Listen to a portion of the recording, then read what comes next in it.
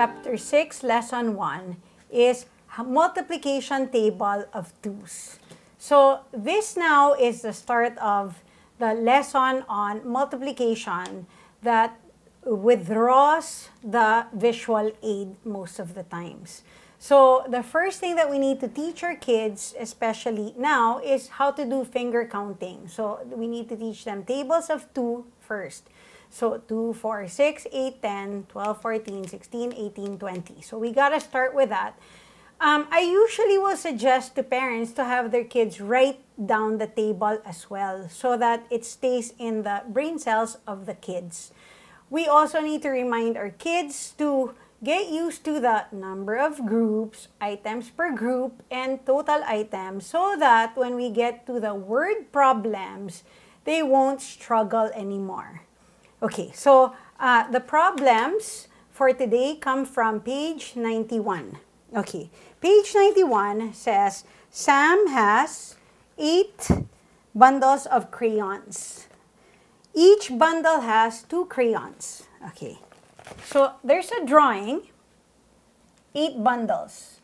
Okay, inside are 2 crayons each. Okay, the question is, he has how many crayons altogether? So again, number of groups, items per group, total items.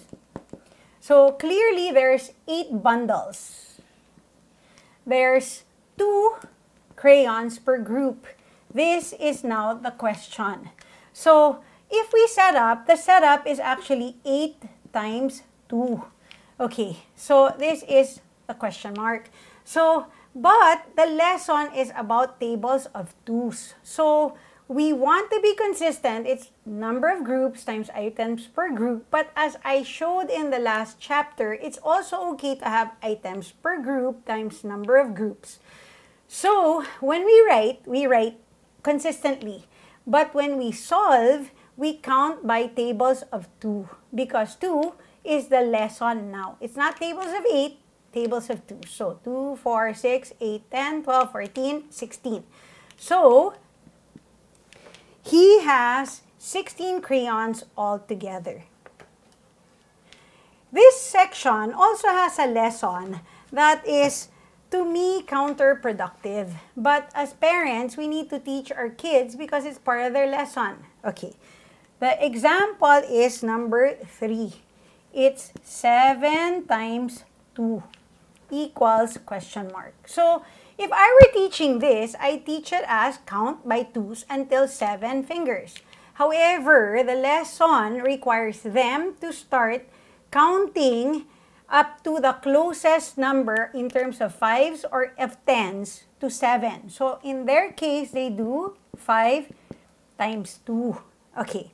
Then what they're going to do is they're going to add 2 more groups of 2's. Okay, so which means if they start with 5 groups of 2, that will be 10. Then they have 2 more groups of 2, that will be 4. Together, this is 14. Honestly, it's counterproductive because it's harder for the brain cells to think this way. It's actually better if we just teach our kids to count 2, 4, 6, 8, 10, 12, 14. That's way quicker than having them think what makes up the 7 that's closest to 5 or 10, right? So again, it's a lesson in the chapter. We need to teach them because it's part of their lesson in their school. But if you're homeschooling your children, I would suggest not to include this in their lesson. That concludes lesson 1 of chapter 6. See you in the next lesson.